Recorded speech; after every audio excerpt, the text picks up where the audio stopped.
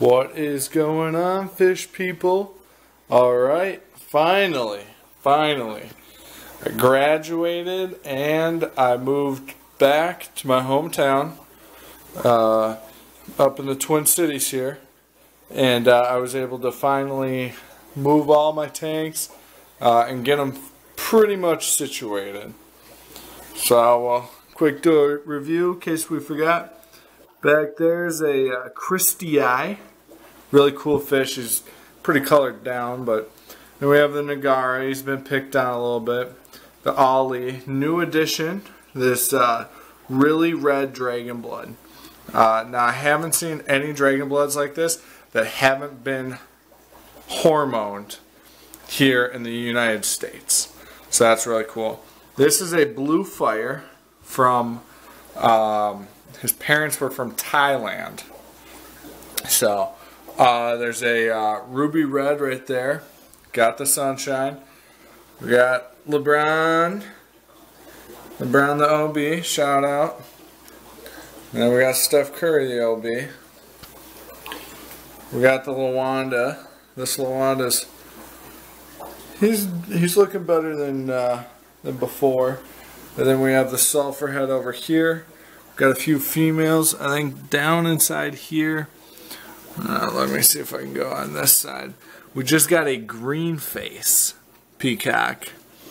And he doesn't really want to come out. There he is. You can kind of see him. He's not too colored up right now, but he has like a turquoise green face. It's about as easy to explain. And then of course we have our intermedius, who's always looking good. So that's this tank. I sold a few fish to gear up for the move, and so these are the ones I kept, and hopefully I can convert this to pretty much an all-male show tank. And if we walk over here, this is new. We have a, sorry about the hose, I just did a water change, but we have a 3 tank stand, 40 breeder. And there's our Lawanda. He looks really good. Sorry about the clarity. I just did a water change. But that's the Lawanda right there. I have some fry if you guys want to buy. Feel free to message me or comment down below if you're interested. I can do some shipping or whatnot. But this is honestly the nicest Lawanda strain I've seen. The finnage is unbelievable, and the purple on this is, I mean, it goes from purple to like this bright white. It's pretty impressive. So that's that. If he comes out, I'll try and show you guys here. Can't really see it a whole lot. This the camera doesn't do him that great of justice, but he is he's one heck of a fish. Let me see if I can turn off the light here, see if that helps any. And all the fry, swear they look exactly like that. It's pretty impressive. Then down here we're breeding some Eurekas. My male right there, he's colored way down. He was in the 125, and as you can see, he's quite smaller than the rest of the fish, but he'll breed. And then I got an F1 Taiwan reef here. Just throw him in there, so that's kind of cool. And then here's my project I've been working on for a while. Get way down here.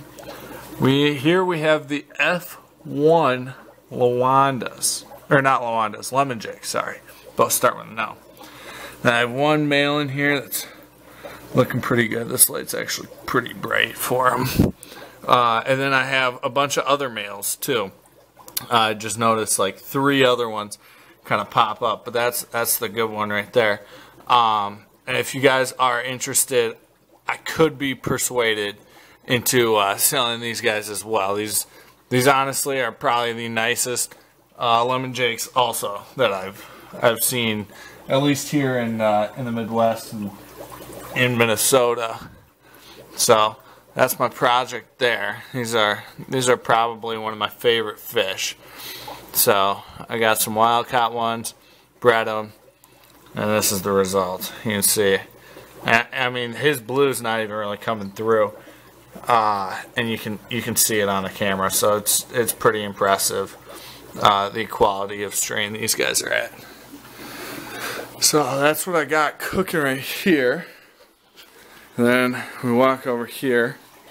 Got the 55, and we've got some Red Empress group. If any of you guys are interested in a Red Empress group, I got one male. I actually have 6 females. 5 are from this line. 1's from a different line. I'll throw in the other one if you want. So if you're interested in that, I could be persuaded into selling those. I've got a bunch of Dragon Bloods in here, some OBs from my buddy, and here's the Thailand Dragon Blood. He's a little bit more orange than red. He's really cool looking. The only reason he would be my breeder is because of his genes.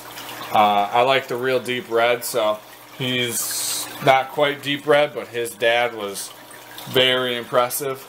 So I might breed him a couple times to see if I can get that red to pop through.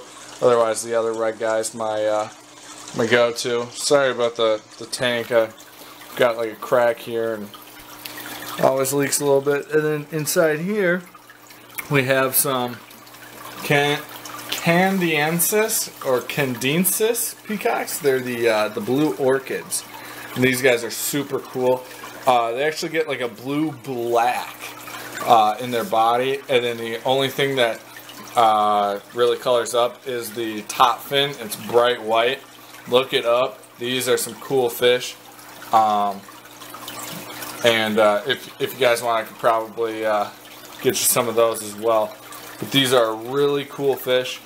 And like I said, I mean, they're one of the only fish that really gets black. And then I've got a fry tank down here. As you can see, I've been moving stuff around. The 40's no longer down here. It's on the rack. And so I'm a little bit in a tiz, so to speak. And I'll set up a few more 20 longs or maybe 20 highs down below here to start growing out my fry. So that's what I got cooking right now.